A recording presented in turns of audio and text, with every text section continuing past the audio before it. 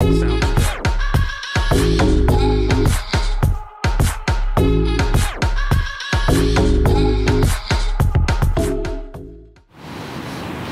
everyone and welcome back to the channel, and today you join me at one of my favourite pegs here at Weston Pools, 18 on the Canal Pool. Now this peg got so many memories over the years. It's one of probably the first pegs actually won an open off and had done really well years ago, but that's not what we're here for today. But this is why the peg's so memorable to me.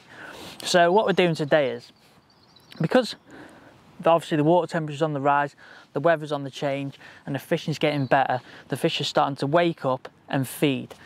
Now with this, some baits change and the way you fish them changes. Gone are the days of a little kinder pot, shaking in 10 maggots or so, or dobbing a bit of bread.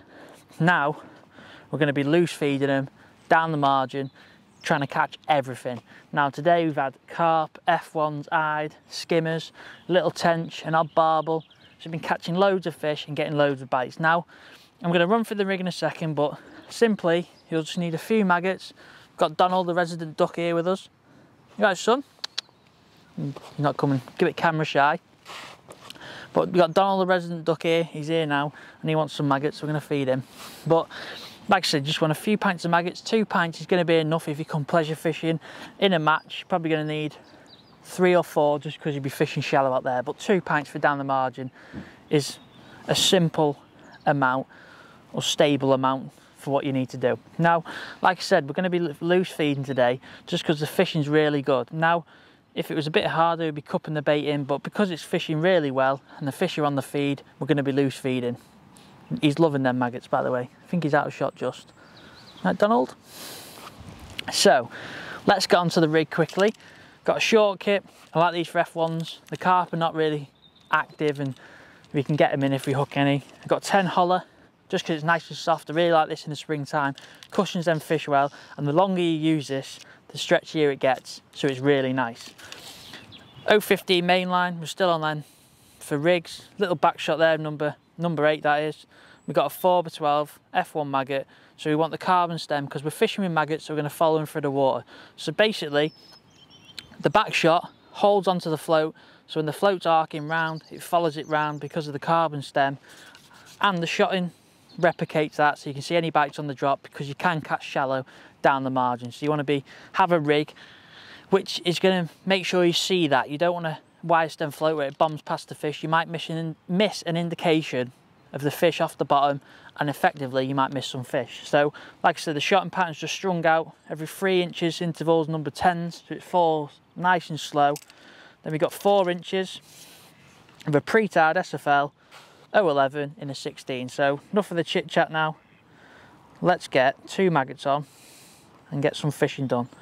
Now we've had some massive F1s today. Had a big carp as well and a load of eyed. So what we're going to do is lower it in there just so it comes in an arc, and then hold the rig tight so you're in control of the float, and then literally loose feed some maggots over the top. It couldn't be any simpler, this. But when you get some bites on this, the fish are really feeding, the big F1s, and we had some big carp as well, so it's dead interesting. Now one thing that's been really interesting, and we've been fishing pellets as well today as well as this, is the bites. Now you may think, you hear me saying it's fishing really well, we're catching loads of big fish, we're catching lots of fish, it's really enjoyable. Now you think, oh, just float will sail away, it'll fly under 100 miles an hour, I can have my whole bristle out, doesn't really matter because they're feeding. This is incorrect. Today all the little bites have been little sharp dinks like that one, I missed that one though, little sharp stabs on the float, tiny indications, and it's important you literally got your float dotted to a pimple. Oh, some signs there now, so it's a good sign of some fish in the peg. We get some caught for the camera. Like I said, it's just really important to dot your float down and be really careful of watching your rig. Now you want to watch that rig with like hawk eyes. Any sharp dink movement, give it a lift, give it a strike, because fish will be on like that. That hardly moved then. Didn't pull the rig under. And what have we got? A little F1. See, hooked in the top lip. So we just proved that fish are just tiny little indication hooked in the top lip there, nice little chunky, stocky F1. It's just the bite, it wasn't like a sail away. Just because they're feeding and picking up your bait doesn't necessarily mean they're going to be full on active, slamming your float under. Remember, it still changes day by day. So one day you might be throwing bait in, the next day you might catch shallow, the day after you might have to kinder your bait. And what I mean by kindering is using a cab pot and tapping some maggots in, say like 20 to 30, just a bigger volume than what you would in the winter, but just all depends. So I'm just going to feed my bait now. I've flipped my rig in. Donald's going to get in the action here. Probably going to go past the GoPro and block the float. Living the life of Riley, I'm getting fed up by everyone. But like I said, just watch that float. Ooh. That's a little foul looker then. So we had a sign of fish in the peg. I'll try and swing in, just check your hook bait. And go again. Now don't be worried about foul lookers and loads of liners. It happens in fishing, no one's a robot and gets it right every time. They do happen. Happens to everyone, but it's a good sign the fish are in your peg, they're feeding. Now if they're in your peg, you can catch them. Sounds simple, it is. If they're not in your peg, you can't catch them. Oh. One thing you can do is reduce the amount of feed. Just trying to tease these fish quickly onto your hook. Last thing you want is chucking handfuls of bait in. You're just giving more options to the fish, as where you just trickle some in, you trick them onto your hook. It's like if there's 5 people in the room and you chucked 500 sweets in, they've got a lot of time to graze and pick them sweets up, but if you're in the room and you chuck 10 sweets in, they're going to be a lot quicker to pick up your bait, or the sweets in necessarily. Gonna feed again there, there's a few liners.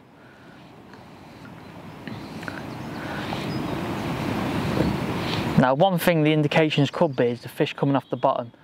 Now here at Weston the margins are quite deep, we've got about 3.5 to 4 foot. 3.5 to 4 foot there. So we can catch shallow off the bottom. It's a nice depth where the fish will just come off the bottom to say 2 foot and you can intercept them there. So you have got to be careful of the fish rising off the bottom. And like I said, with your carbon stem float, you can see them little dinks, them sharp indications on the way down. You can see them. But if you had a wide stem float, you just missed that. So that's why it's really important to fish with a carbon stem float when fishing with maggots. There we go. That's one now. Feels a bit bigger F1. Donald beside of us, but hopefully it's one of these massive F1s, because they've been huge today and it's nice to see. This is why I love coming here in the springtime, is these fish, it's going everywhere, this one. These fish have been dormant all winter, you don't really see them, you catch the odd one. But when it starts to warm up, they start to feed and it's like you've missed them. They're fantastic, and I think I've got one. I hope it's a big one. He's not coming off the bottom. Yeah, I think he is. Try not to lose him.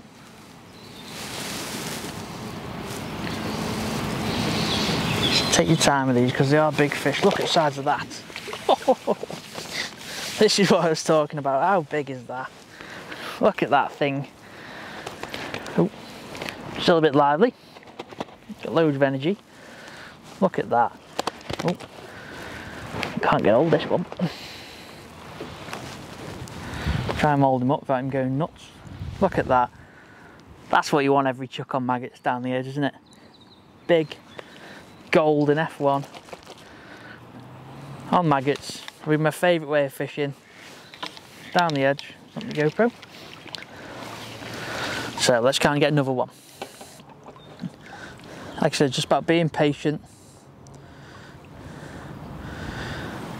and making sure you hook your maggots correctly. So just for the fin end, so there's enough hook points showing.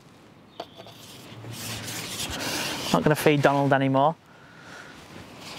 So like I said, lay your rig in, make sure it's anchored in place so it arcs over, so you're in contact, and then you feed your bait over the top, so you're loose feeding, nice and aggressive. Your float's dotted to a pimple, so you're sitting there waiting for that sharp indication. I just set a sign then. Ooh, missed that one. So what happened here, we could have the fish rising off the bottom and we could be looking to pick the shallow rig up, but I'm not going to do that today. I'm just going to show you catching on the bottom, but there we go.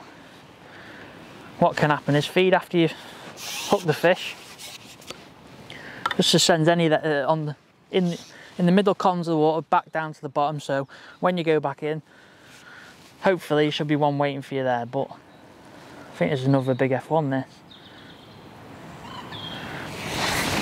Let's hope. Yeah, it is as well. Big bars of gold. Oh, look at that. You can see why I got a big smile on my face when you're catching one of them. Every chuck, and your favourite way of fishing. Nice aggressive. We come out of winter, in the springtime now, coming into the summertime as well, so the fish are really feeding. So I'm going to have one more and then I'm going to call it a day, but hopefully we can catch another great big one like we've just caught. So once again, just make sure, see what I mean, that elastic's just softened over the course of the day, just because it's the nature of it. It's really nice for fishing for F1s this time of year. Probably one of my go-to ones. It's just so versatile. So rig's sitting in there perfect now. Oh, look at that, straight away. I did say it was solid today, but fantastic fishing. Like I said, I reckon if we keep going with this, they'll come off the bottom again like they did before when we've been fishing. But I just wanted to show you guys, if you've got a festival coming up here, there's a fair few on coming up, or you've got a club match or even an open match, or you just want to come and catch some F1s like I had today on a pleasure session, this is one tactic that can't be ignored in the springtime. It's one of my favourites. Oh. So fishing nicely under control, but still got a bit of fight in him. Trying to lift him up, try and glide him up. Oh, there you go. So I'm going to end on one of these big bars of gold again here on Canal at Weston. But if you've got a venue like it by you, or you live local, or you're coming down to Weston, it's a must to give it a try this spring. And I'll see you on the bank soon. Thank you for watching, guys. If you like what you see, don't forget to subscribe and turn on that notification so you don't miss any future videos.